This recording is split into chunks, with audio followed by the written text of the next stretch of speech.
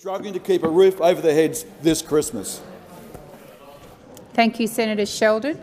We will now move to question time, and I'll call Senator Duniam. Thank you, President. My question is to the Minister representing the Minister for Employment and Workplace Relations, Senator Watt. And I refer the Minister to an answer he gave in question time last Thursday when he suggested that one of Australia's most respected business advocacy groups was the Australian Chamber of Commerce and Industry was misleading its members and was wrong. Has the Minister himself reached out to ACCI in order to address the issues outlined in question time? Thank you, Senator Duniam. Minister Watt. Thank you, President, and thank you, Senator Duniam. Well, hasn't it been a bad weekend to be a Liberal? It's been a bad weekend to be a Liberal. We've had the Victorian election result, all those claims about 15 seconds. Thank you, Senator Duniam. Madam President. Sorry, Senator Duniam. I can't hear you for the noise in the chamber. I can't hear you, President. President, a point of order on relevance, and I appreciate Senator Watt's observing of weekend's events. I had a question about a question he answered last Thursday. Yes, I will direct the Minister to the question. Please move to the question. Thank you. Senator Watt. Thank you, President. I have not, as the Minister for Agriculture, Fisheries, Forestry and Emergency Management, I will admit that speaking to ACCI has not been my highest priority because we have other ministers who have direct contact with them. But what I will say is that I've been having a lot of contact with stakeholders in my portfolio lately, and one of the things that they keep saying to me is that they are incredibly relieved to finally have a government that is prepared to listen to them, that is prepared to actually get out there and listen to them on issues like agriculture, fisheries, forestry and emergency management, rather than National Party or Liberal Party ministers that used to walk in, lecture them and tell them how things were going to be without actually listening. So I'm very happy to talk about the relationships I've got with stakeholders in my portfolios. But as I was saying, it has been a bad weekend to be a Liberal, especially in Victoria. I don't know how Senator Henderson must be feeling after all the carry-on that we saw from Senator Henderson in the weeks leading up to the election.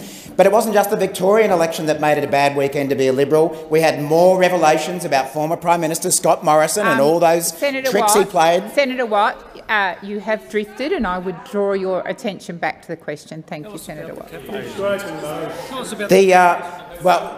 Thank you, President. I respect your ruling. I thought I had addressed the question by talking about the fact that I'd been concentrating speaking to stakeholders in my portfolios rather than stakeholders in other portfolios. But what is probably going to be hardest for the Liberal Party to accept this week is that the decade of low wages that they presided over is finally at an end. Finally at an end, because we have reached agreement with Senator David Pocock as to our policies about industrial relations, and they are going to get wages moving again, something that we know certain employer groups don't want to support, and we certainly know the Liberal Party doesn't want to support. But those days are over. Wages are going to get moving again, and that's going to be good for business too. Expired. Senator Duniam.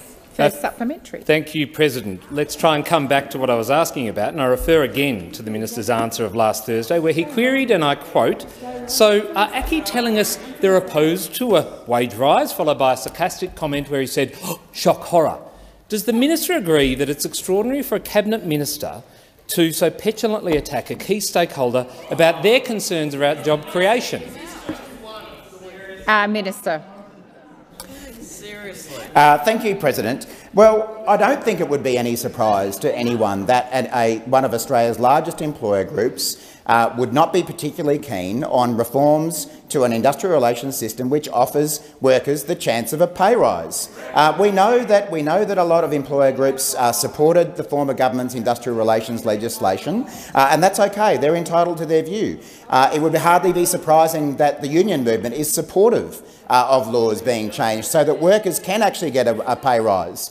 So we are totally unapologetic about the fact that we are bringing in laws that will bring to an end the decade of deliberate low wage growth that was at the centre of the former government's economic policy.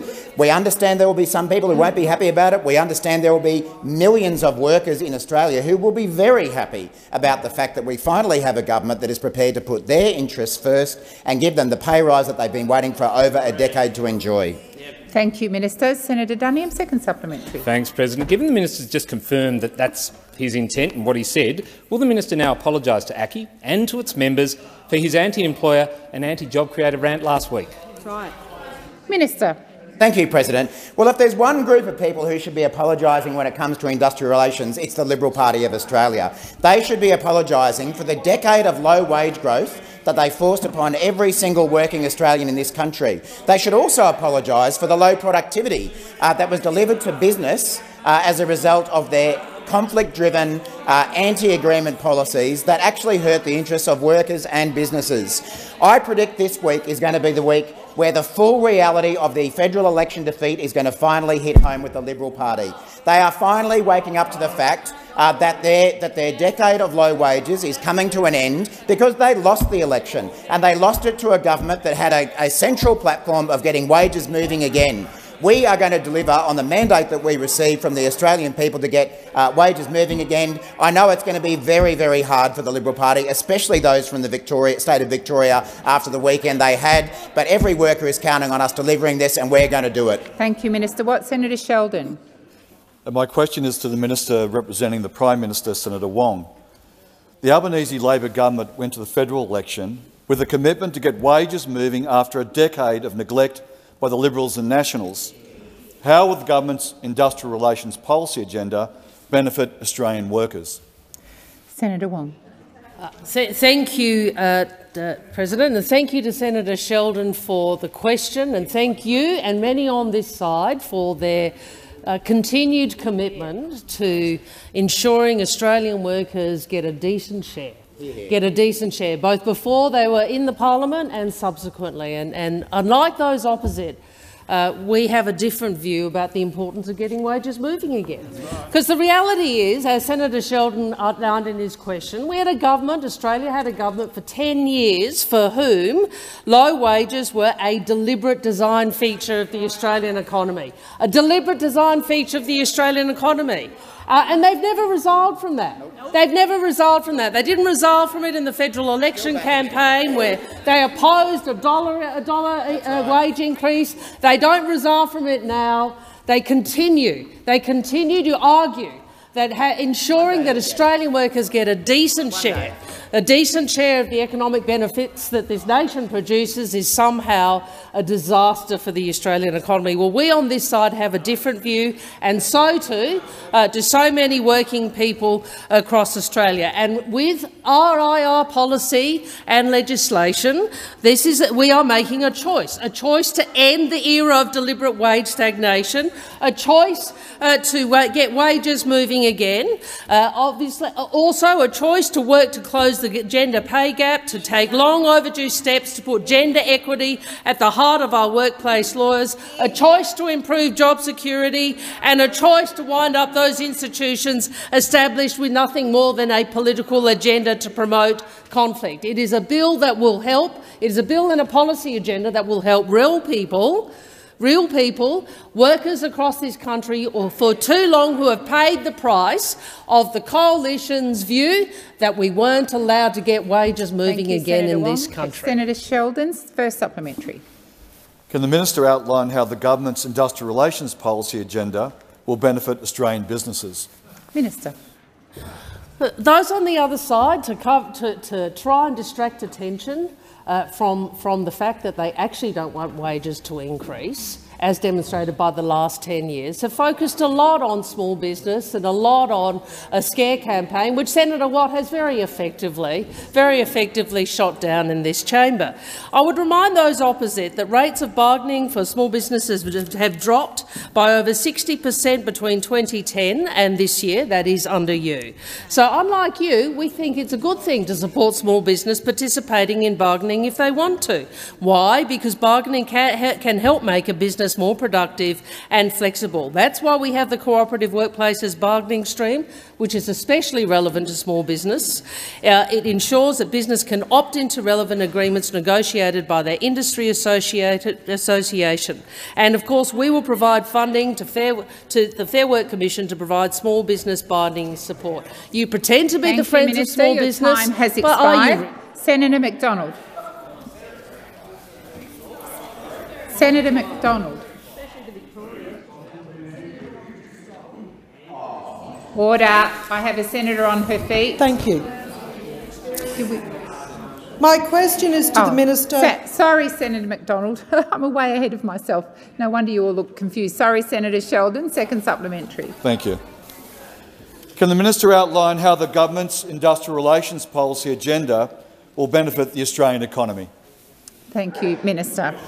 The policy, our legislation and our approach makes gender equity an objective of the Fair Work Act, bans pay secrecy clauses in employment contracts, creates two expert panels in the Commission to deal with pay equity and the care and community sector, ensures employers have a duty to prevent sexual harassment, makes the sexual harassment dispute process fairer and more effective, empowers the Fair Work Commission to settle disputes over flexible work requests by arbitration if necessary, and prohibits advertising jobs at below legal minimum wages, and importantly, does what 18 out of 26 OECD countries does, which is to prioritise multi-employer bargaining.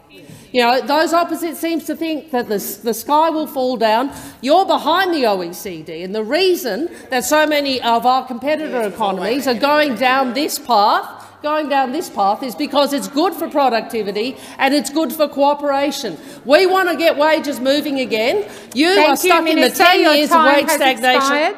Thank you, Minister. Your time has expired. Senator McDonald. Thank you. My question is to the Minister representing the Treasurer, Senator Gallagher. Minister, I refer to the Prime Minister's comments on the 2nd of September 2022. When asked if there would be a new mining tax, he said, and I quote, "No, that's not on the agenda." Minister, can you guarantee Labor will not implement any new mining tax? Thank you, Senator McDonald. Minister. Thank you, President. Thank you, President, and I thank the senator for the question. And I don't recall specifically, or I don't know everything the Prime Minister said going back to the 2nd of September, but I know he has been consistent in his language in that regard. I have not heard, that is what he's been saying. That is certainly the position of the government. But we are, can I just say, we are a mature and responsible government that's dealing with a very, very significant increases in prices for energy and an energy system that is creaking and collapsing under the weight of a decade of inaction from those opposite. 22 failed energy policies, never landed one of them. The power was going to go out.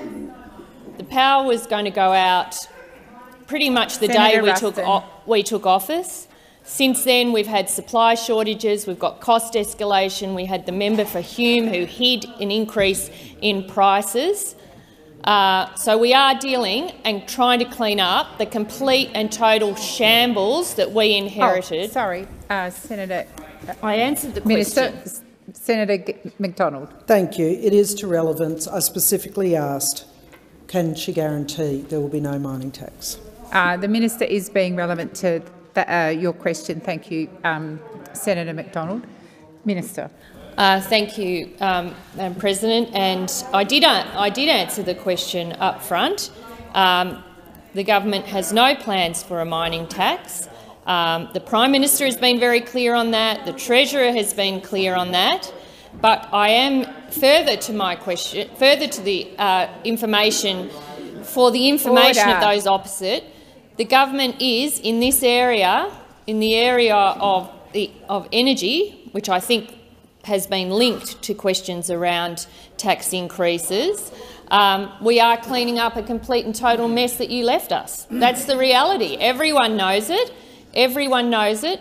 That's the work that we are doing, and we will continue to do whilst we hold the office of while we were in government. Your time has expired. Senator McDonald, first supplementary. Minister, I refer to revelations on the 11th of November 2022 that your cabinet was considering implementing a mining tax. Does this mean the Prime Minister is considering breaking this promise? Thank you, Senator McDonald. Minister. Thank you. Well, I don't know where that comment has come from, and I don't speak about matters that are being discussed in Cabinet, but I refer you to my previous answer that I just gave you around the Prime Minister and his commitments. And we are not a government that breaks promises. So as hard... Order. Minister, resume your seat. Minister, order. Order. Order. Order. I'm waiting for quiet so I can call the minister back to answer her question. Minister. Thank you. We deliver on our commitments. We deliver on our promises. It's why we've delivered an increase in the minimum wage. It's why we've held the Jobs and Skills Summit. It's why we're cleaning up the aged care mess. It's why we passed the climate change bill. It's why we're debating the National Anti-Corruption Commission legislation later this week. It's why we passed laws for cheaper childcare. It's why the budget had making medicines cheaper. It's why we passed paid domestic and family violence leave, because we are a government that delivers on our commitments, every single one of them. Thank you, Minister. Your time has expired. Senator McDonald, second supplementary. Well, Minister, it looks like Labor looks like it's broken its promise on ruling out a mining tax. Labor has broken its promise on a $275 cut in electricity prices. Labor has broken its promise on multi-employer bargaining. How many more promises will you break? Thank you, Senator McDonald. Minister. Thank you. We're a government that keeps all of our commitments, and as I'll continue to go through them, You are wrong. You are wrong in the assertion in your question. It's simply wrong. We have abolished the cashless debit card. We've started the work on an Indigenous voice to Parliament. We've got the plan for an end of violence against women. We're investing in the NBN. We've got the Women's Economic Equality Task Force. We have not stopped. Every single day we come to work is to implement the commitments we took to the Australian people, to make Australia a better place for people and to fix up the mess, the destruction, the disarray, and build back the trust in government after 9 years of your systemic failures in almost every single area of government responsibility. Thank you, Minister. Senator Hanson-Young. Thank you, Madam President. My question is to the Minister representing the Minister for Communications, Senator Watt. Following the result of the Victorian election and the disgraceful performance of sections of the Murdoch media, will the government now act on the issue of media diversity in Australia and, in particular, its importance for a robust democracy? Thank you, Senator Hanson-Young. Minister Watt. Yes, thank you, President, and thank you, Senator Hanson-Young. Well, I do think that the Victorian election showed that there were a number of commentators on the state of Victorian politics who got it completely wrong. Some of them are sitting in every aisle opposite us. Some of them are sitting in certain media outlets in Victoria who waged a 4-year campaign against the Andrews government, promoting hysteria, promoting conspiracy theories, with the people who are the noisiest now. Yeah, we do live in a free country, and you know what? Some people are free to get it wrong. And you have got it wrong year after year after year about the issues that the Victorian people were concerned about. Now, Senator Hanson-Young, as you are aware, our government does have a position of supporting diverse media ownership. I'm sure that the minister responsible has discussed these matters with you, but I do think, in general terms, that the Victorian state election again showed that some media outlets, along with some members of parliament, actually need to get out in the real world and listen to what real people have to say about these issues, rather than just occupying their own echo chamber. We have seen some members of the Liberal and National parties, federally and Victoria, operate very closely with some of those media outlets, and what they demonstrated was that they were grossly out of touch with people in Victoria, just as they have demonstrated that in the recent federal election and in a range of other elections as well. So I do hope that the Victorian state election is a very big wake-up call for a number of media outlets, as it should be also for members on the other side. Otherwise, they're going to keep drifting down the out-of-touch path that they seem to be intent on taking. Senator Hanson-Young, first supplementary. Thank you. Does the minister agree that sections of the Murdoch media were in fact in breach of their own Australian Press Council rules, which state that the media should, quote, ensure that factual material in news reports and elsewhere is accurate and not misleading and is distinguishable from other sources such as opinion? Thank you, Senator Hanson-Young. Minister. Thanks, President, and thanks, Senator Hanson-Young. Of course, we believe that it's important for all media outlets to separate what is fact from opinion, and it is an important role for the media to make sure that when they are reporting what are supposed to be facts, that they do demonstrate the facts and do put out the facts. And then when they want to have something to say in an opinion piece, then go for your life. But there shouldn't be a blurring of the two. And unfortunately, we have seen occasions where that distinction has been blurred. I think that's not in the interests of the media in Australia, and I don't think it's in the interests of good public commentary about debate.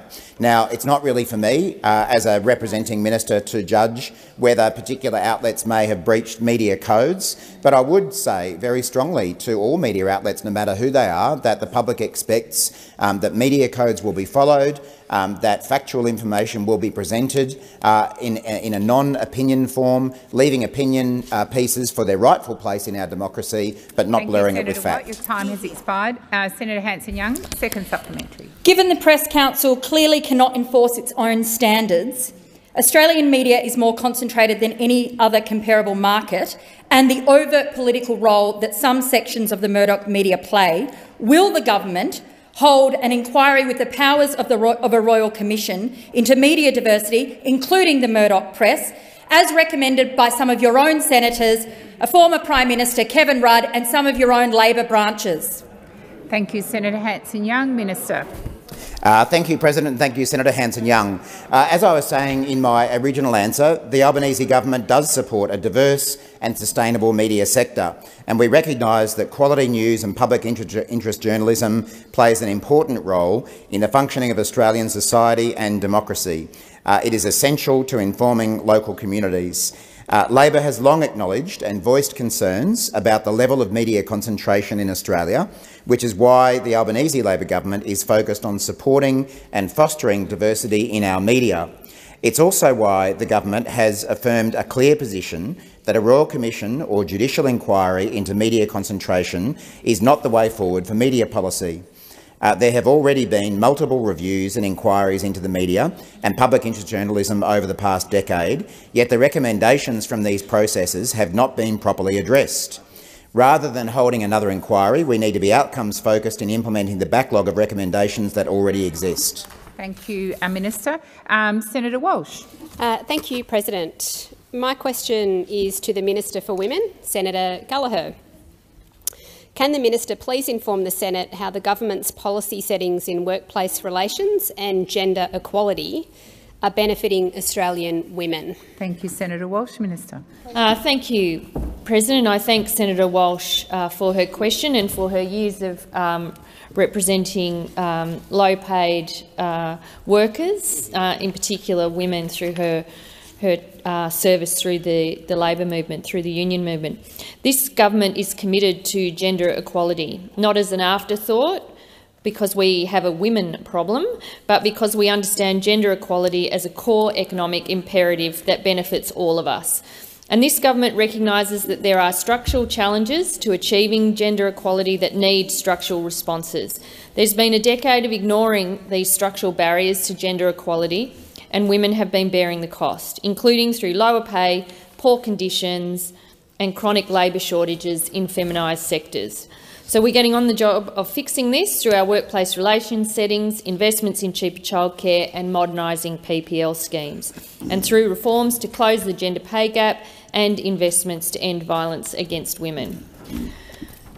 These are the structural reforms to fix the systems that are not working right or that are not working in the interests of women. We're putting gender equality at the centre of workplace relations by making gender equality and job security objects of the Fair Work Act and strengthening access to flexible working arrangements. We will also establish a pay equity expert panel and a care and community sector expert panel in the Fair Work Commission. We will increase pay transparency by providing prohibiting pay secrecy clauses and strengthening gender pay gap reporting. We will prohibit sexual harassment under the Fair Work Act, a recommendation of the Respect at Work report, which we are implementing in full. While our workplace relations reforms will lift women's wages, our investment in cheaper childcare will make early childhood education and care more accessible, and our PPL reforms will give families more choice when caring for their youngest family members. Thank you, Minister. Senator Walsh, first supplementary. Thank you, President. Can the minister update the Senate on how these policy settings will drive wages growth with women in low-paid, feminised industries? Thank you, Senator Walsh. Minister. Thank you, President. These important reforms will provide greater access to bargaining for workers in lower paid and highly feminised sectors. Workers like Jane. Jane, who's been an early childhood educator for 40 years. She works at East Brunswick Kindergarten and Childcare. Incredibly passionate about her job, but it's been a tough industry to dedicate her life and her career to. There are constant struggles with staffing shortages due to low wages and conditions in the sector. Jane and her staff, along with workers in 70 other centres in Victoria, benefit from being part of a multi-employer agreement.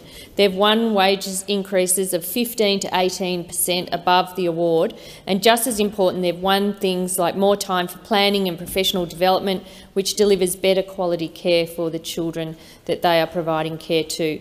But the process is currently drowning in red tape, and it shouldn't be that hard.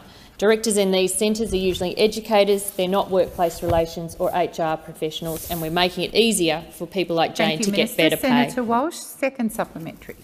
Thank you, President. Can the minister please update the Senate on why this policy agenda is so critical to improving conditions that will benefit women? Thank you, Senator Walsh. Minister.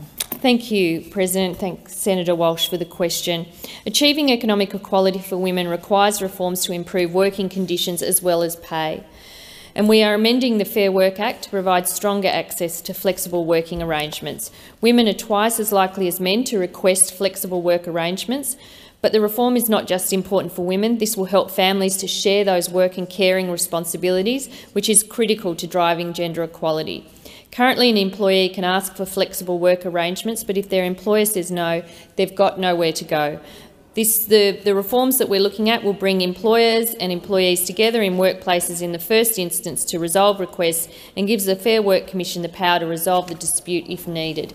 In addition, we're prohibiting sexual harassment under the Fair Work Act. This complements reforms to the Sex Discrimination Act, which passed in this place last Friday. Along with implementation of paid family and domestic violence leave, our reforms will make workplaces safer and more flexible for women. Your time has expired. Senator Hanson. Thank you. My question is to the Minister representing the Minister for Climate Change Energy, Senator Wong.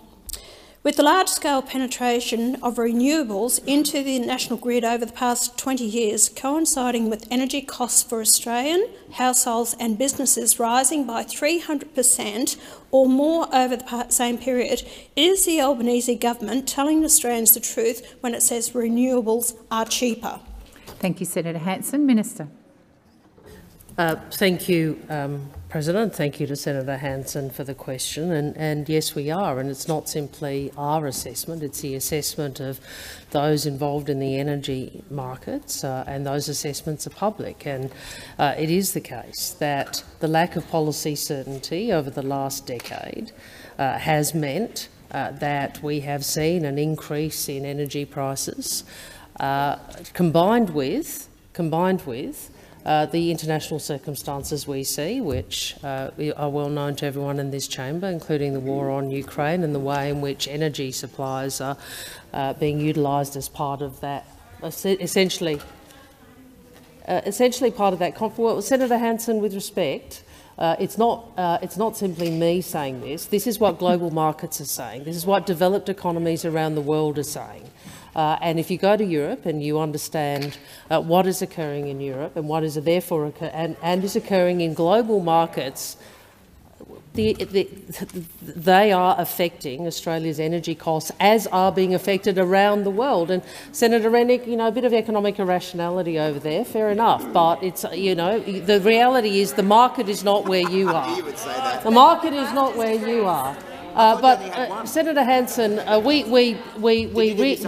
deeply appreciate how difficult the increase in energy costs is for Australian households.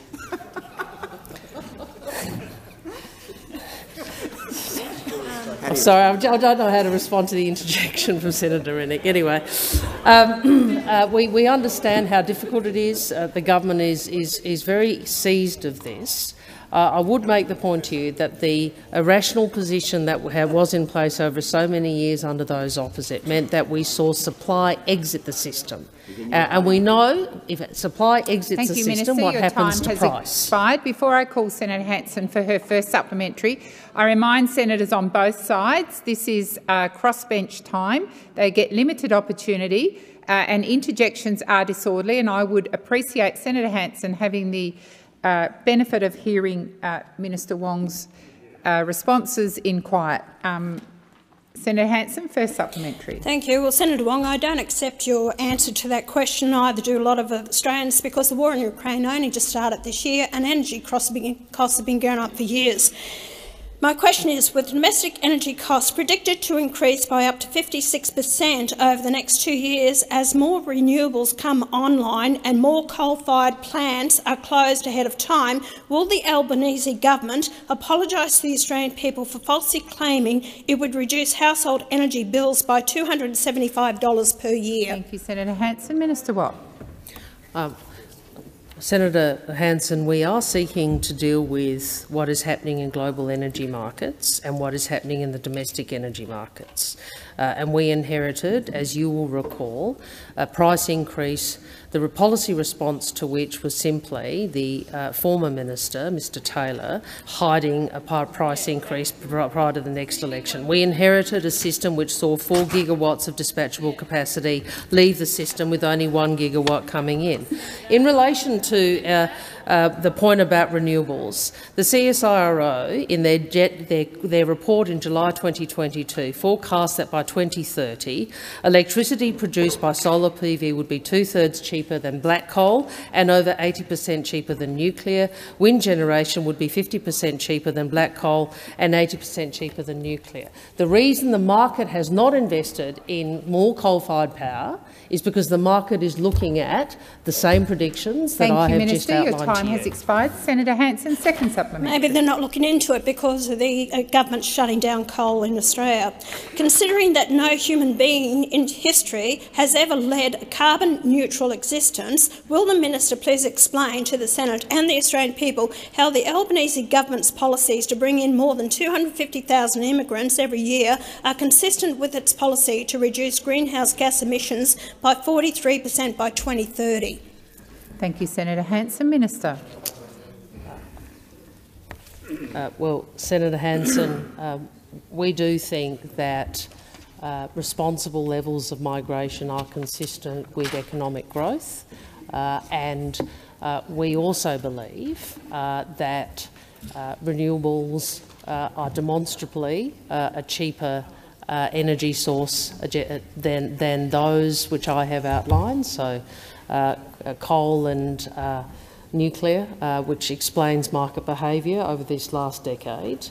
It is the case we will have to transform our economy and we will have to ensure that we both reduce what we put into the atmosphere and offset that which we cannot reduce. And in that regard, Senator Hanson, the position the Albanese government is putting is where the mainstream economies of the world are. It is where the majority of the global economies are. Thank you, Minister. Your time has expired. Senator Ruston. Thank you, President. My question is to the Minister representing the Minister of Health, Senator Gallagher. The distribution priority area classification system has been crucial in supporting the movement of general practitioners to rural, regional, remote areas to address workforce shortages. However, the Albanese government's decision to expand the DPA means that outer metropolitan areas now have the same priority status as rural and remote parts of the country, where critical GP shortages are being felt the hardest. The Rural Doctors Association of Australia has stated that this policy change, and I quote, will cost the lives of rural and remote patients who already suffer poorer health outcomes. Can the minister please explain what advice formed the basis of your government's decision to expand the DPA classifications and whether you consulted with the RDAA, whose members are the ones most impacted by this decision? Thank you, Senator Ruston. Minister. Thank you, President, and I thank Senator Ruston for the question. I will come back to the chamber on the specifics of the minister's engagement and consultations, but I can say that I know Minister Butler consults very widely and is working very closely with general practice and general practice groups, groups representing particular arms of general practice or healthcare broadly, as he's working through the reforms that we want to implement.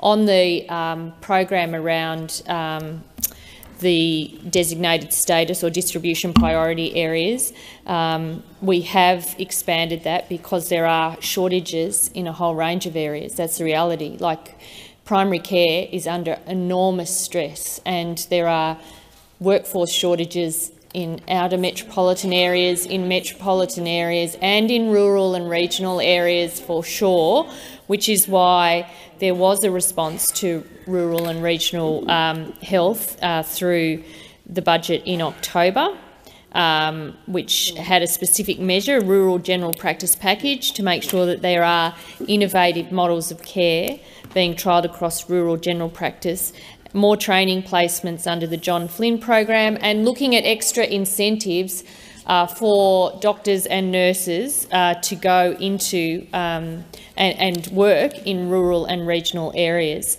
So we're looking at this across the board. Yes, there are enormous pressures in rural and regional areas.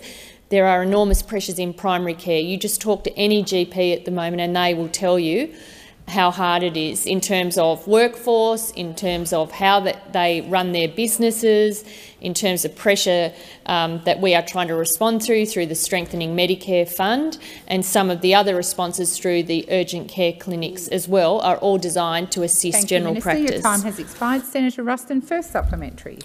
The Warrumbungle Shire Council has previously stated that your government minister's decision to expand the DPA classifications will likely mean people in rural and remote communities will have to travel hundreds of kilometres to receive medical attention. When asked in budget estimates if the government had consulted first with rural, regional and remote communities before making this decision on DPA's classification, Senator McCarthy said no. Minister, can you confirm that the Albanese government did not consult with these communities before making these decisions? Thank you, Senator Ruston. Minister. Thank you. Well, I've already said I will come back on the specifics of the consultation, but I do know we've got the Strengthening Medicare Task Force. There's a range of consultative mechanisms that the Minister Butler has put in place to deal with the pressures, that we inherited from your term in government. The reality is you don't just have a primary care crisis that happens over 2 months. This has been building for years. The workforce shortages have been building for years. We had an inquiry that Senator Green chaired, I think. You chaired it, didn't you, Senator Green, into this specific matter, which made recommendations in order to deal with some of the pressures that experienced under your watch. So there is more to do. There is more to do, but we also have to deal with workforce shortages in other areas of the country as well. Your time has expired. Senator Ruston, second supplementary. When asked in question time in the House about the number of rural towns who've lost a GP because of the decision of your government to change the DPA classifications, Minister Butler refused to answer the question. Does Minister Butler know the number of rural towns who have been negatively impacted by this decision? And if not, why not? Thank you, Senator Ruston. Minister. The decision is about creating additional workforce. That is behind the decision, right? So that these other areas that are having trouble attracting GPs are able to work through that program. So, yes, we accept that there are significant workforce shortages in rural and regional areas.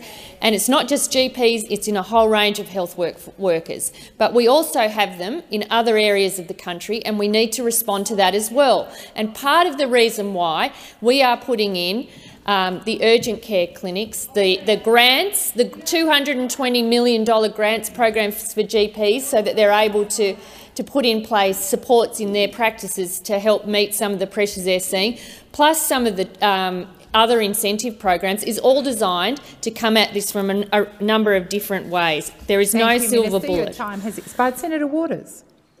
Thanks very much, President. My question is to the Minister representing the Prime Minister and also the Climate and Environment Ministry, Senator Wong. Today, a report from the Climate Council and Emergency Leaders for Climate Action has reported that the Queensland floods earlier this year cost nearly $8 billion. And extreme weather events over the past year have cost Australian households an average of $1,532.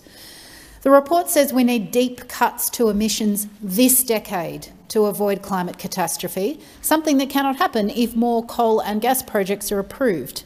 Rather than propping up coal and gas projects with fossil fuel subsidies, this government should be addressing the cost of living and preparing communities for future disasters. When will the government cancel the $47.2 billion in public money it's giving in subsidies to the fossil fuel sector? Thank you, Senator Waters. Minister Wong. Thank you, President. Thank you to Senator Waters for a very lengthy question. Well, it was a lengthy question. That's all right. She's entitled to a full minute, and I'll. They're very touchy, aren't they? They're very touchy. Had a bad Saturday night. Look. Senator, this is a variation on a question that you've asked and your colleagues have asked on a number of occasions. And what I would say to you is, one, we agree with the need to make reductions in the emissions Australia produces. That is a position that I have been arguing and the Labor Party has been arguing for many years. We sought to implement that in government. We fought for that in opposition over 9 years, and I am pleased, as I'm sure many people across Australia are, that we not only have a government who wants to act on climate, but have a parliament that wishes to act on climate. So I think all of those points really go back to some of the points you raise. I think the question is, what is your diagnosis or your assertion about the test to deal with that? We believe the test is as set by the UNFCCC and as agreed amongst the international community, which is economies over time will make reductions in their emissions, what will reduce the emissions they produce. That is why we have an election commitment to a 43% reduction by 2030, which will see the overwhelming majority of energy in the energy sector coming from renewable sources. Now, I appreciate the Greens have a different view. I trust they also have a fiscal position that they're prepared to take, which reflects that. In terms of the revenue to the Australian economy by those sectors. But unlike you, we're not going to target workers and one industry. We are going to reduce over time. Your time has expired. Senator Waters, first supplementary. Thanks, President. Last week, in a case taken by Youth Verdict, the Land Court of Queensland recommended rejection of Clive Palmer's Waratah Coal Wandoan mine. The Land Court found that the mine's contribution to climate change and cultural harm outweighed any economic benefit. Will the Environment Minister apply the same reasoning when assessing the 114 coal and gas projects currently before her and reject those damaging projects? Thank you, Senator Waters. Minister. Thank you. That's actually a question not in the climate portfolio, as you'd know, but in the environment portfolio, but I'm happy to respond to it. Thank you, Senator Payne. I'm aware of that. I'm aware of that. We also don't understanding orders switch portfolios mid-question, but that's fine. I'm happy to take the question. And the response is, as I previously said, Senator Waters, obviously those matters that are before Ms Plibersek or whomever holds that portfolio at any time over the past years, those are matters that the minister would exercise in accordance with the statutory discretion. As you know, our view is that any project has to stack up environmentally and clearly economically, and I think the reality is over time the global markets will reduce the amount of the consumption from fossil fuels. I think that is demonstrated by a net zero. Senator Waters, second supplementary. Thank you, President. Given the environmentally, culturally and economically devastating impacts of climate change, particularly for future generations, when will the government commit to introducing a climate trigger into the EPBC Act to require the climate impacts of all large projects to be considered and to allow the outright rejection of big coal, oil and gas projects on climate grounds? Thank you, Senator Waters. Minister. I do agree with the characterisation about the urgency of action on climate, and I believe our country would have been far better off had we first passed the emissions trading scheme, or second, if we had been able to continue the clean energy package that Ms Gillard and Ms Gillard's government introduced. Regrettably, that was not the case, and I think we would have been in a more competitive position than we are now in a global economy which is increasingly prioritising clean energy. But the question again goes to a policy lever that I understand that that those at that end of the chamber have been advocating for. Some have been advocating for in the community. We went to the election with a very clear commitment about how we would reduce Australia's emissions and how we would seek to shift our economy from an emissions intensive. Senator Ciccone. Thank you very much, President. My question is to the Minister representing the Minister for Infrastructure, Transport, Regional Development and Local Government, Senator Watt. Minister, how will the Albanese Labor government continue working with the re-elected Andrews Labor government to deliver important infrastructure projects in my home state of Victoria? Minister Watt. Thank you, President. Thank you, President. Senator Ciccone. What about the hotel workers? Senator Ciccone, order. Thank you, President. And it seems that even after the election, the trigger words are still there. The Andrews Labor government. Trigger word. Oh, sorry, I didn't mean to say Andrews Labor government. I thank the senator for the question. I know that he's a proud Victorian, and I would hazard a guess that he personally voted for the Andrews Labor government on the weekend. Trigger warning. There's lots of references to the Andrews Labor government in this answer. I should really give you a trigger warning. On Saturday, the Victorian community came together and emphatically endorsed the Andrews Labor government and their agenda for Victoria's future. I would like to congratulate Premier Daniel Andrews on his success and the significant achievement of a third time in government. Despite what you may have heard in this place last week, it's clear that the Victorian community has strongly endorsed the work that Premier Daniel Andrews and his team have done to date, as well as the work to be done over the coming years. And this was despite an increasingly desperate and personal scare campaign run by the Liberals and Nationals both in Victoria and in the federal government. Minister Watt, resume your seat. Order. Order. Order. Order. I have a senator on her feet. Order. Order. Senator Ruston. Point of order on relevance. I was just wondering whether you might draw the minister's attention to the question. Thank you. I will remind Senator Watt. He has been broadly relevant, but I'll remind him the question was about infrastructure. Thank you, Minister Watt. Thank you, President. It's always good to talk about the Andrews Labor government. And of course, the Albanese Labor government will continue to work with the Andrews Labor government on infrastructure projects throughout the state of Victoria. Through the 2022-23 October budget, we've gone line by line through the previous government's mess of an infrastructure portfolio and cleaned it up while making sure we continue to invest in important projects for Victoria's future.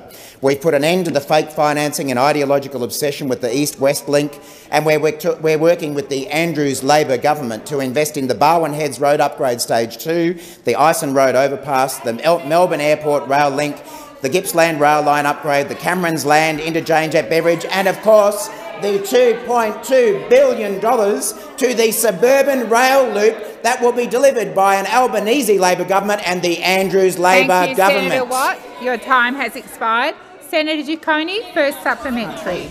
Thank you, President, and I thank the Minister for that answer. Minister, how will the federal Labor government work with the Victorian Labor government to deliver important infrastructure projects such as the suburban rail loop?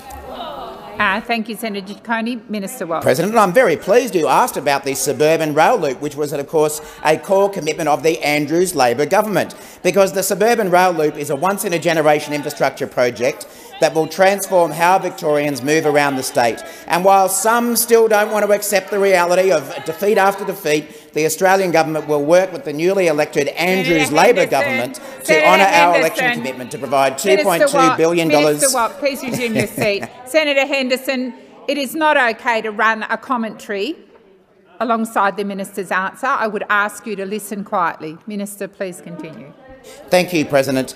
As I say, we will now honour our election commitment to provide $2.2 billion towards the suburban rail loop east, which has been yet again endorsed by Victorians on the weekend.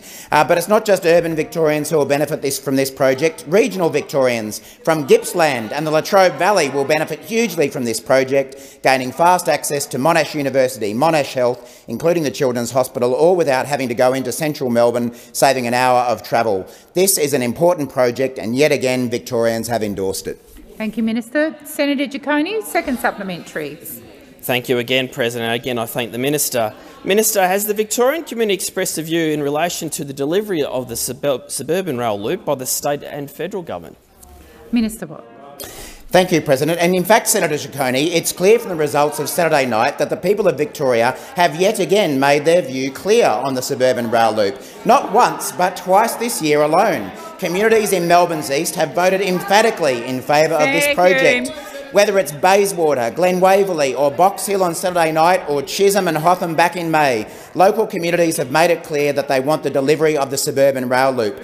Now, you really would think that the Victorian Liberals would have seen the warning signs after the 2018 election when Victorians backed in the suburban rail loop. But no, it's like a rail line with a big danger ahead sign, and Senator Henderson and her friends just charged on. It happened again in the federal election when a government that took the suburban rail loop to the people was backed in. But again, Senator Henderson, Senator Van, Senator McKenzie couldn't hear the warning signs. And now they've driven the coalition train off the track, a massive derailment. Stop digging. We've got tunnelling machines to dig the holes for the rail line. We don't need you digging, but you will keep doing so. Your time has expired. Senator Chandler. Thank you, President.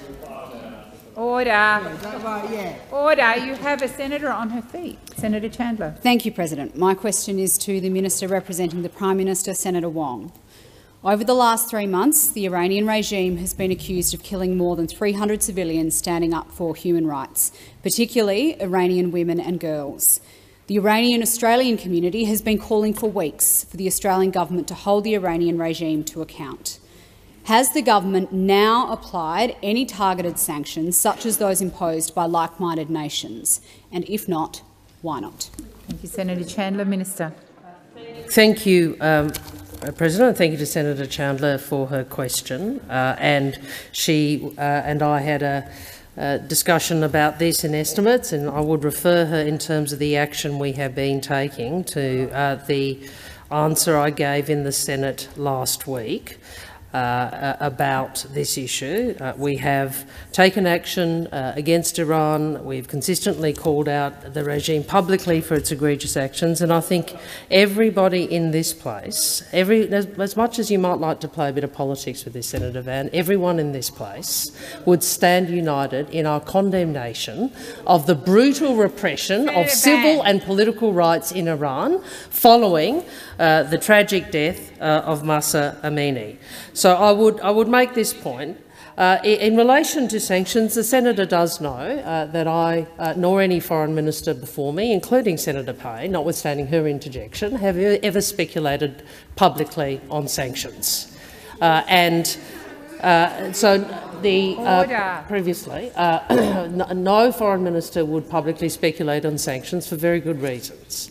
I understand the calls from the community in Australia. I met with some representatives last week and I said to them, I understand why it is people feel so strongly about this and why people are so angry.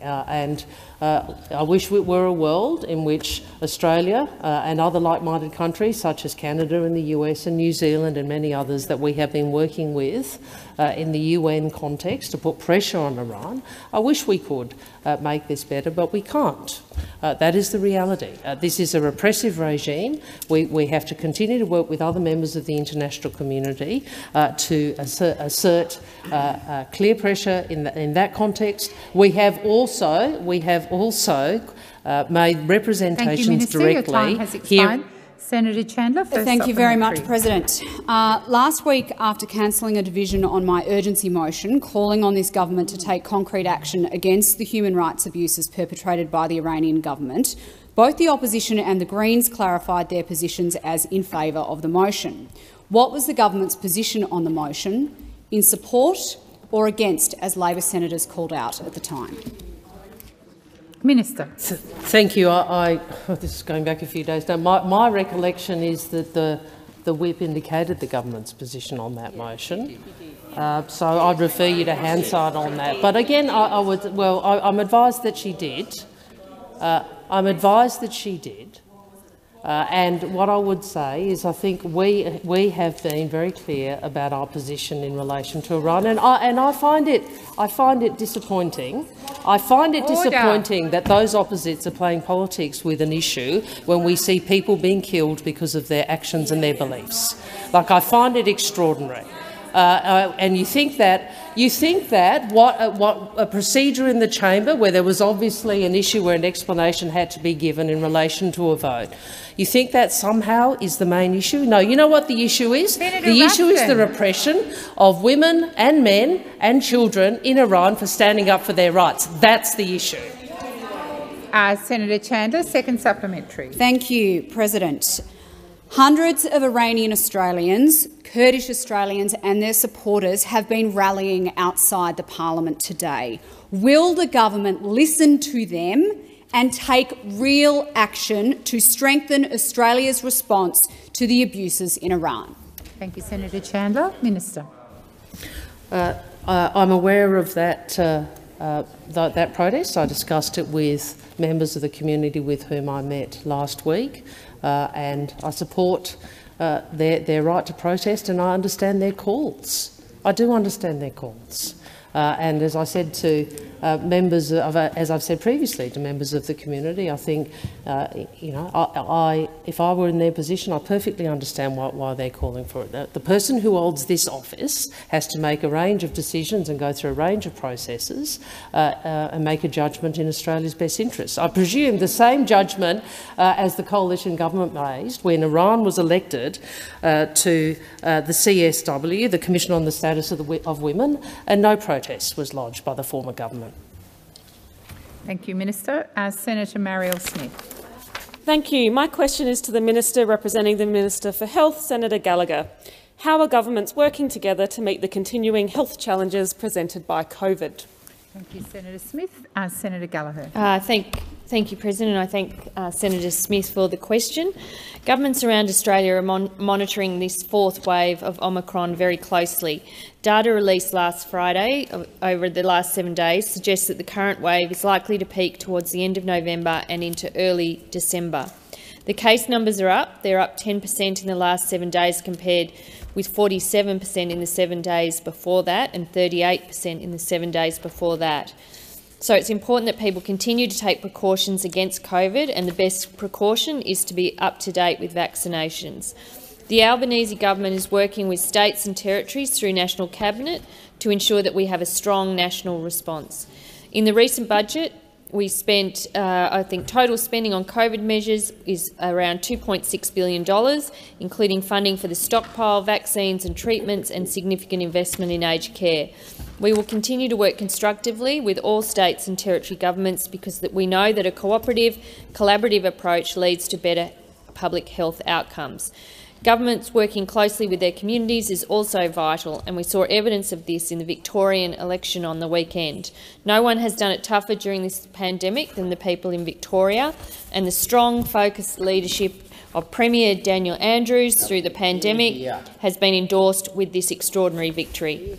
On the weekend, Victorians voted for a competent government. The strong leadership of Premier Andrews and his government show that during the challenges thrown at Victorians during the pandemic, accepting the public health advice, accepting the evidence, making tough decisions but being honest and upfront and transparent does reward you electorally. The government looks forward to working with the Andrews government and all state and territory governments as we tackle this next wave of COVID-19. Thank you, Minister. Senator Smith, first supplementary. Minister, what are we doing to protect older Australians and those in aged care? Thank you, Senator Smith. Minister. Thank you very much, Senator Smith. The budget includes funding to support ongoing measures to protect older Australians. Key measures include $810 million in additional funding into the Aged Care Support Program grant so that aged care providers continue to be supported with the costs of managing COVID-19. $235 million to ensure aged care, primary care, disability care and First Nations health services will continue to have access to a supply of PPE, treatments, rapid antigen tests. Sorry, I can't hardly hear myself. Senator Wong and Senator Henderson. Senator Henderson, you've had a tough weekend, we know. We know you have. Take all the time you need. Take all the time you need. The government has been on the front foot to help protect older Australians most at risk of COVID. Our measures to support the aged care sector include pre-deploying summer packs of personal protective equipment to all residential aged care homes, continuing to prioritise boosters and continuing access to surge workforce and additional workers. Your time has expired. Senator Smith, second supplementary. Thank you. Minister, what action is the government taking to ensure more Australians have access to antiviral medication to treat COVID? Thank you, Senator Smith. Minister. Thank you, President. Thank Senator Smith for the question. In July this year, the Minister for Health and Aged Care announced the widening of eligibility for antiviral drugs to treat COVID. All Australians aged over 70 who test positive for COVID are now able to access antivirals on the PBS. Access has also been expanded to people over the age of 50 with 2 or more risk factors for severe disease, Aboriginal or Torres Strait Islander people aged over 30 with 2 or more risk factors for severe disease. The most recent data shows that 394,100 doses of antivirals have been prescribed and dispensed from the PBS. Prescription numbers increased by 11.8% last week compared to the previous week, and approximately 34,130 antiviral prescriptions have been provided to people in residential aged care. Thank you, Minister. Minister Wong. Thank you, President. I ask that further questions be placed on notice.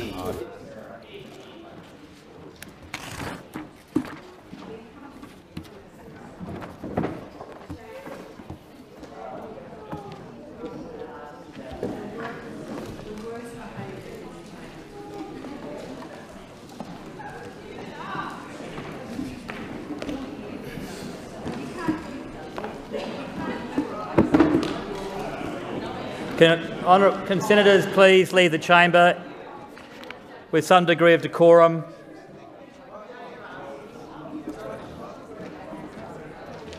You're first.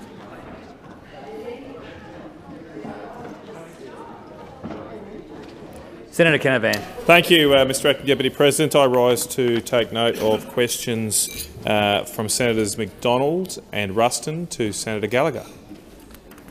Please proceed. Thank you very much, Mr Acting Deputy President.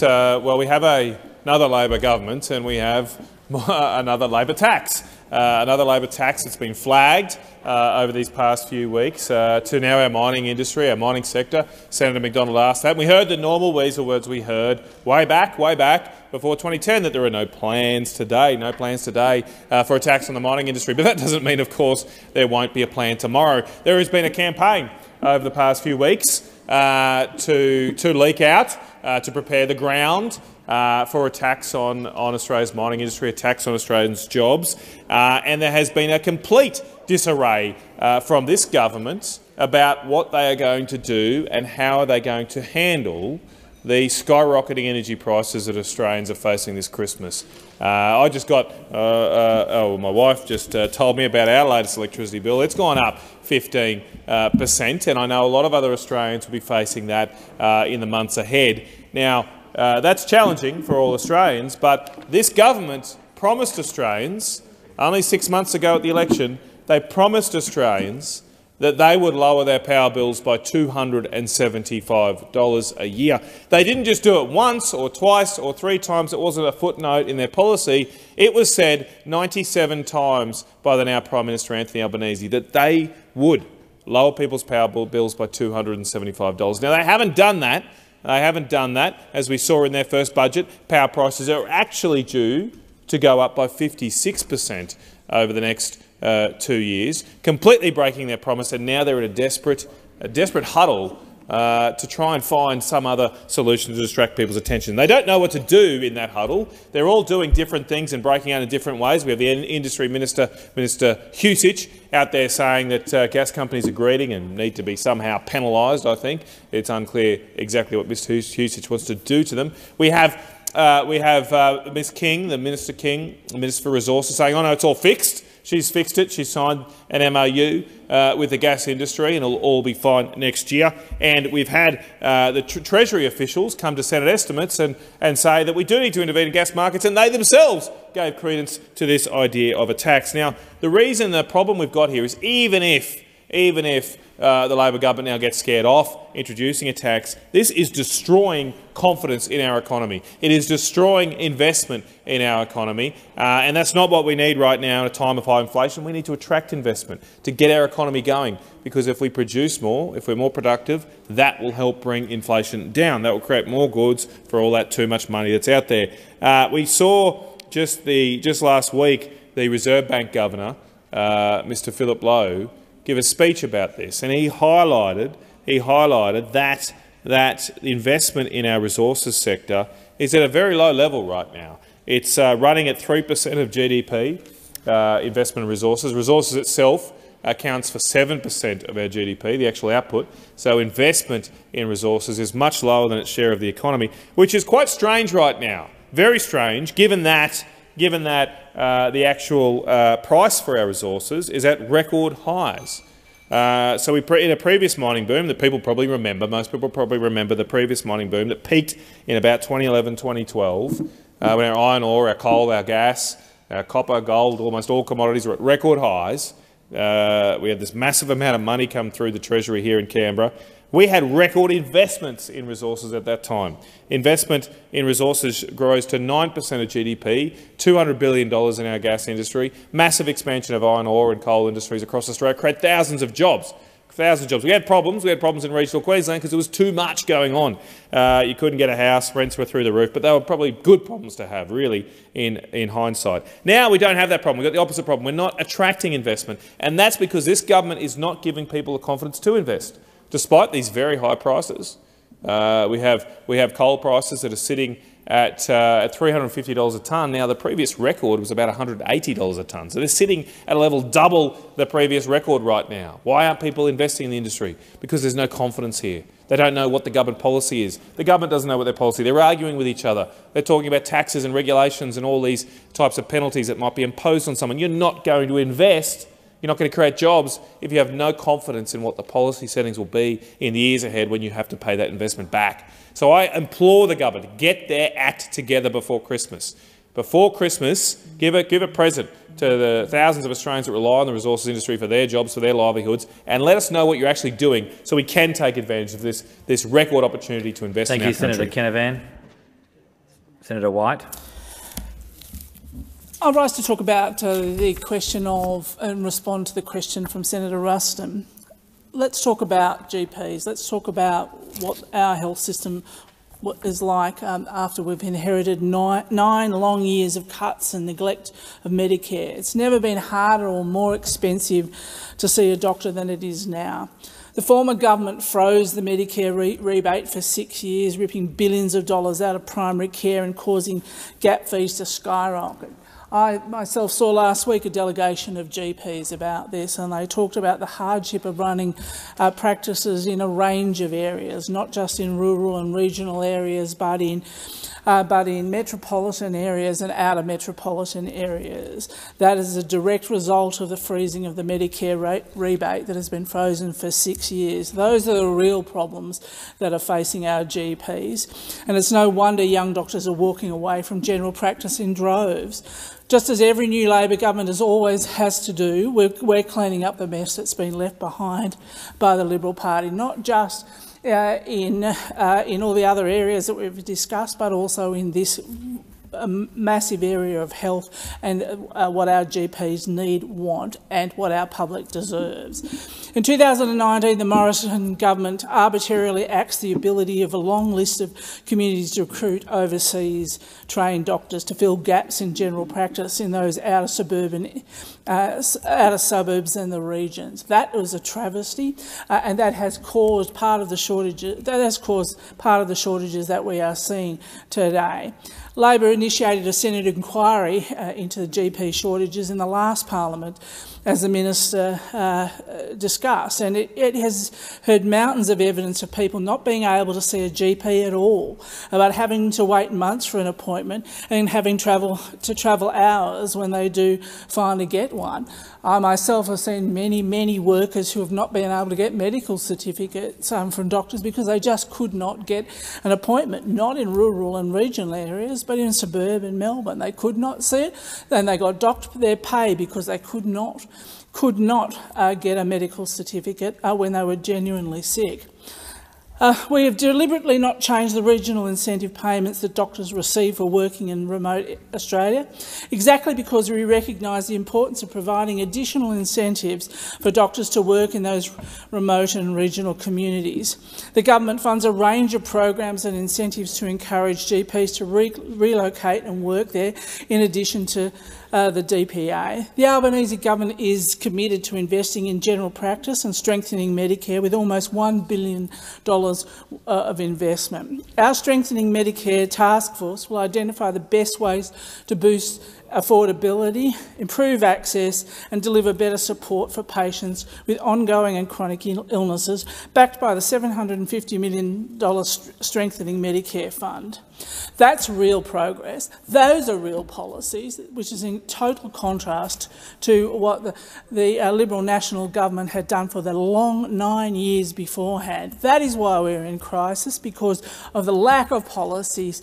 In fact, some policies that were anti-GPs, and that's what we are trying to repair. Certainly after working tirelessly through the pandemic, we'll give our doctors the resources to invest in their GP practices with our $220 million Strengthening Medicare GP grants. That is real policy, that is real progress, and that will make a massive difference to GPs in rural, regional and also suburban areas.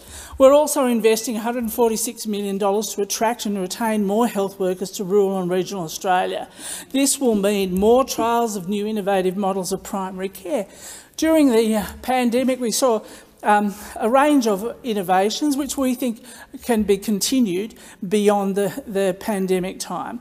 There's also going to be more than 1,000 places under the John Flynn Provocational Doctor program to encourage more hospital-based junior doctors to enter general practice in rural Australia. That's how we're going to get doctors into rural Australia, by placing incentives on the table and encouraging young doctors to go to those locations. There'll also be additional training for rural generalist registrars, GP registrars and fellowed GPs to undertake advanced skills training. That is real policy. That is what the Albanese government is doing, and that will make a massive difference, not just to rural and regional areas, but to suburban Australia as well. Senator Reynolds. Thank you very much, Deputy President. I too rise to take note of the question from Senator Ruston of Minister Gallagher. I hardly know where to start with this appalling Labor policy. As other colleagues have said, it is absolutely detrimental to the health care of Australians, some of Australia's most vulnerable in rural, regional and also remote areas. Now, it was even worse when you consider that the government admitted during estimates that they had done not a second of consultation with people who might be concerned. So they've called a task force. Instead of actually going out and talking to the people of Western Australia, going out into regional and remote communities to talk to these communities who are so starved of GP care. Now, by the DP area classification, the DPA classification, now to include outer metro areas, is such a retrograde step for so many people in Western Australia. Because let me tell you what Labor has done to Western Australia in terms of health. We've got a health system in absolute crisis and chaos. We've got record ramping. We've got record code blacks. We've got our nurses in uproar and on strike. And now, not only are we 350 doctors short in our hospitals in Western Australia, young doctors short in our hospitals, we are over 100 GPs short, mostly in rural and remote communities. So what does that mean? That means that West Australians, who are our most vulnerable, who need health care the most, in Indigenous communities and in other remote areas, cannot get the health care they need. And this will make it worse.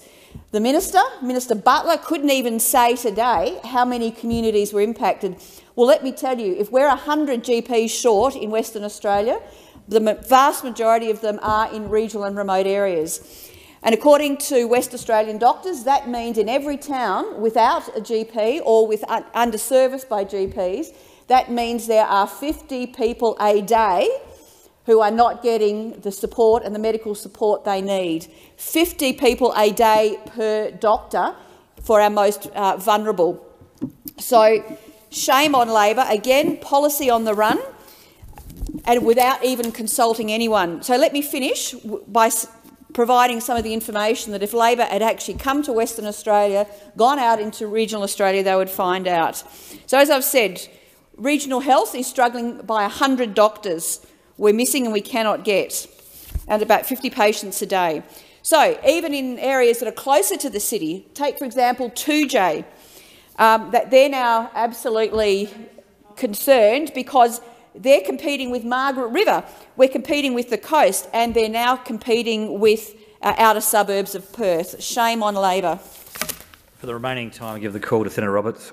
Thank you, Mr Deputy President. I speak in response to, and I take note of, Senator Wong's inaccurate and misleading statements in response to Senator Hanson's questions. The Ukraine conflict does not affect coal-fired electricity prices in this country because our domestic coal-fired power stations have long-term price contracts. They are not subjected to the spot international prices. Fuel prices in fuel prices in coal-fired generation are a tiny proportion of the costs. Secondly, no country transitioning to unreliable solar and wind has reduced electricity prices. Countries that increase solar and wind increased electricity prices every time. The relationship is approximately linear. More solar, more wind, higher prices. Thirdly, CSIRO projections rely on applying favourable and unreasonable hurdle rates for investing in unreliable and expensive solar and wind costs. CSIRO cost assessments of solar and wind do not include construction costs, the roads, the bridges, etc. coming in, disposal costs every 10 to 15 years, which is 3 times for the equivalent life of a coal-fired power station, new offshore turbines so big that they have to build ships dedicated to moving them, cost of the ships not included, batteries essential for continuity of supply in wind and solar, not needed for coal, an extra $100 billion on solar and wind that are not included in the costings. Grid stability management due to wind and solar being unstable and asynchronous are not included in the costings. Transmission lines, because the distance from the generation sources to the cities where the customers are so big, the transmission lines are estimated to be an extra $50 billion expense not needed for coal-fired power. Why are solar and wind still subsidised? Who pays for these subsidies?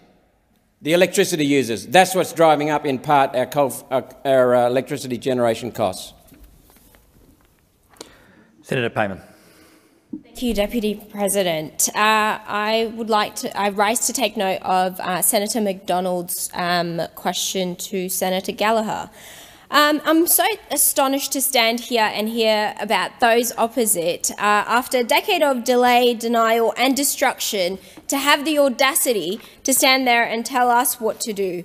We clearly went to the election and we saw what the Australian people wanted. They wanted change. They wanted a progressive government who will take action, who won't break their promises, who will ensure that Australians' voices are heard. And it's quite astonishing to see even my colleagues from Western Australia stand up and talk about what's best for Australians. Well, you had a decade. What did you do?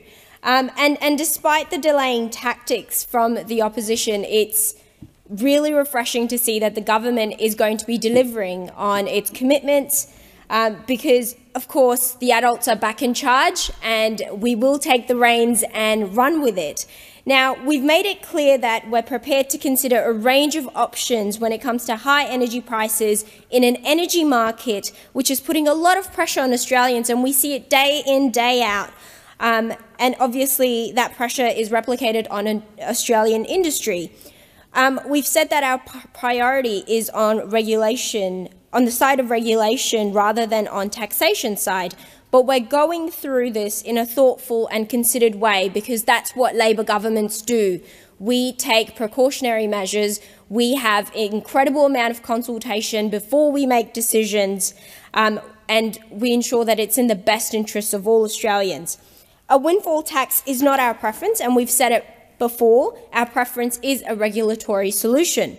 Of course, we're dealing with these rising power prices in large part because Russia's illegal war in Ukraine, but also in small part as the consequence of the wasted decade by those opposite, including more than 20 failed energy policies. Yeah, get it, 20 failed energy policies.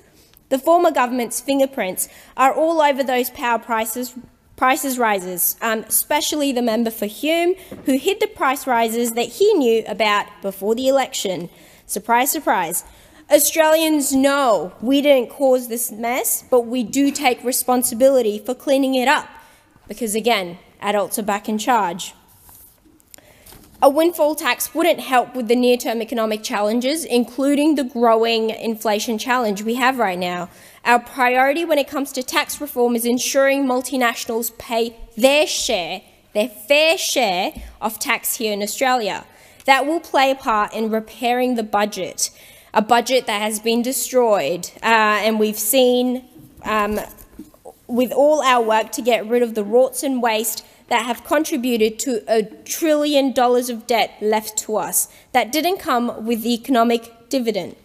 Multinational corporations making a profit in Australia should pay their fair share of tax in Australia, and our multinational tax package will close tax loopholes exploited by multinationals and improve tax transparency, because that's what Australian people want to see, integrity and transparency restored back in our political system.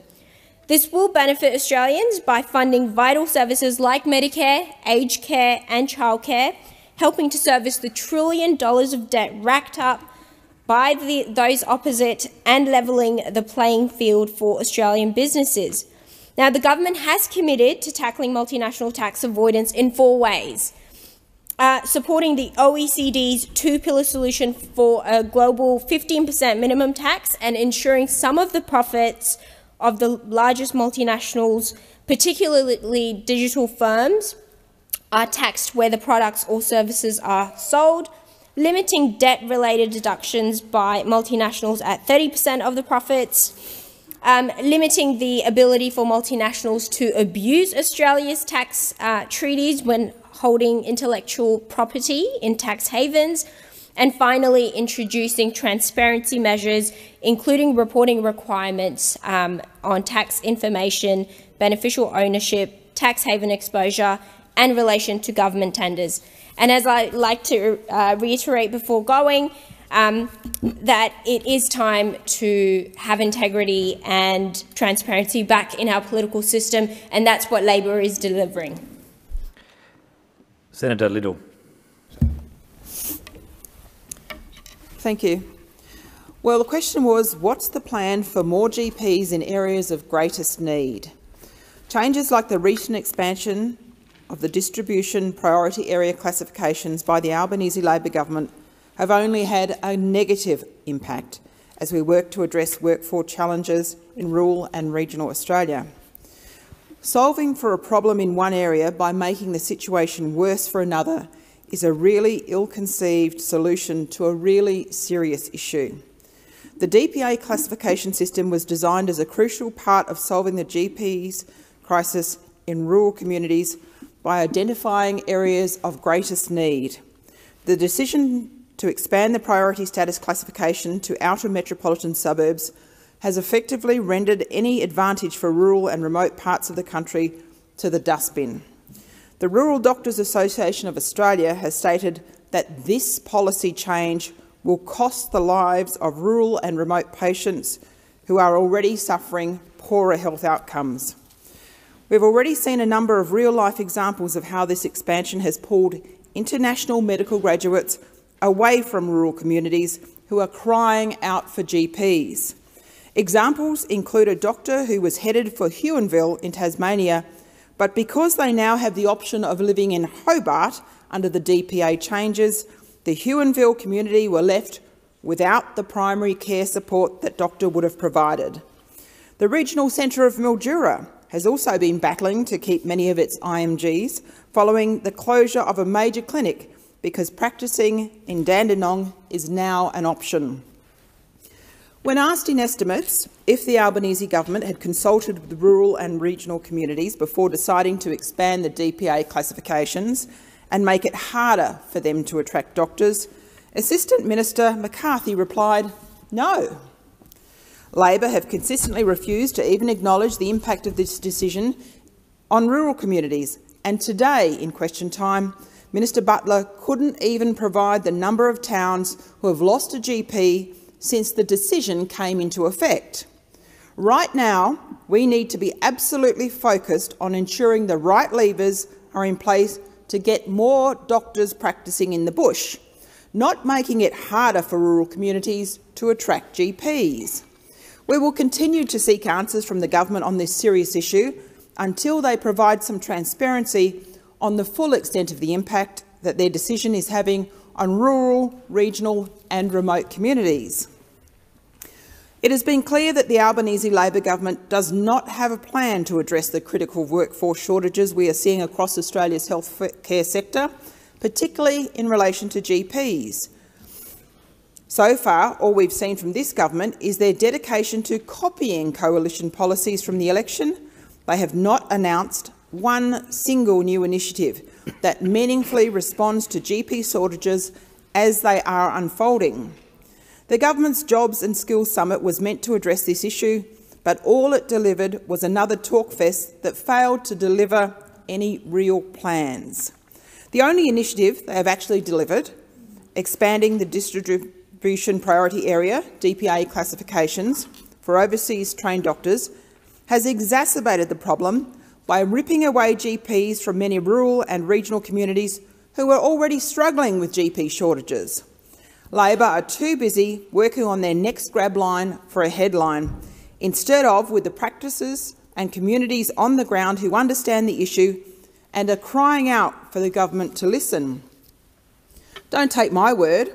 RACGP Rural Chair Dr Michael Clements has said, this will absolutely lead to an immediate migration of doctors out of rural and remote areas and more closer to bigger cities as a direct consequence. Minister Butler must urgently explain to the Australian public and the healthcare sector if he has a plan to address the issue of GP shortages that are unfolding across the country. We asked, who did you consult? How many towns were negatively affected? That is what we need the answer to, and we don't need any more services or GPs exiting rural, regional and remote communities. I put the question to the motion as moved by Senator Canavan. Those for the question say aye, against no. The ayes have it. Senator Hanson-Young. Mr Deputy President, I rise to take note of the questions I asked Senator Watt, representing the Communications Minister, earlier today, and that, of course, was in relation to the disastrous performance of some in the Murdoch press over the last number of months, increasingly becoming fever pitch with hysteria and, of course, craziness. And this, of course, has come to a head over the weekend. We've had the results of the Victorian election, where overwhelmingly Victorians rejected the overt political campaign trumpeted by quarters of the Murdoch press, and in fact voters seemingly ignored what happened and what was being printed on the front pages of the News Corp papers or seen in the crazy shows late at night on Sky News. Front page after front page after front page of the News Corp newspapers argued that voters should vote the other way, and it seems overwhelmingly that Victorians ignored it. This, of course, Mr Deputy President, the reason I've asked the questions around the need for media diversity is because if a democracy is to be strong, if a democracy is to be robust, if a diversity of voices are to be represented in our parliaments and we have good government policy in the interests of all Australians, we need a strong, reliable, trustworthy news media sector. And what we've got in this country is a media sector that is overwhelmingly concentrated, more than many other comparable countries in the world, by one particular corporation. And that, of course, is the Murdoch Empire and News Corp. And that part of the Australian media has become a parody of itself. Hysteria, lies, mistruths, and more and more and more opinion over journalism, opinion over fact.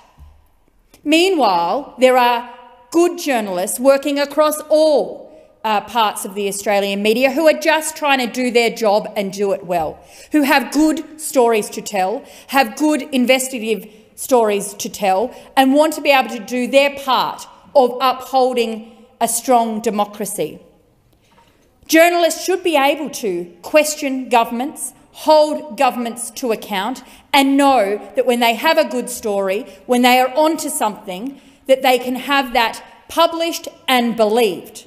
But what we've got in this country is the Murdoch press dragging down every journalist in this country, even their own. There are some very, very good journalists who work within the Murdoch empire. Don't get me wrong. And I feel increasingly sorry for them, that they work within an organisation that has become a parody of itself, seemingly disinterested in truth, disinterested in fact, disinterested in upholding democracy. And this is why we need to have a serious account of media diversity in this country. We do need a judicial inquiry with the powers of a royal commission to ensure we have media regulation that is fit for purpose and fit for the modern world. Whether it's the dominance of the craziness that comes out of our social media platforms, the big media giants, without any control, without any regulation, they think they can do whatever they want. And just look at what Elon Musk is doing with Twitter right now. He's fired not just half his staff, but the very people that protect everyday users and citizens from harmful and dangerous content. Twitter is becoming a cesspool, and that is it. A cesspool of hate, trolls and misinformation. And on the other hand, you've got the other domination of the media in the Murdoch press, which cares little about fact and real information. We need to fix the media landscape in this country. We need laws and regulations that are fit for purpose. And it shouldn't be up to the politicians to pick and choose. This needs to be at arm's length. And that is why we need a royal commission, and we need one today. I'll put the question. Those for the question say aye. Against no. The ayes have it.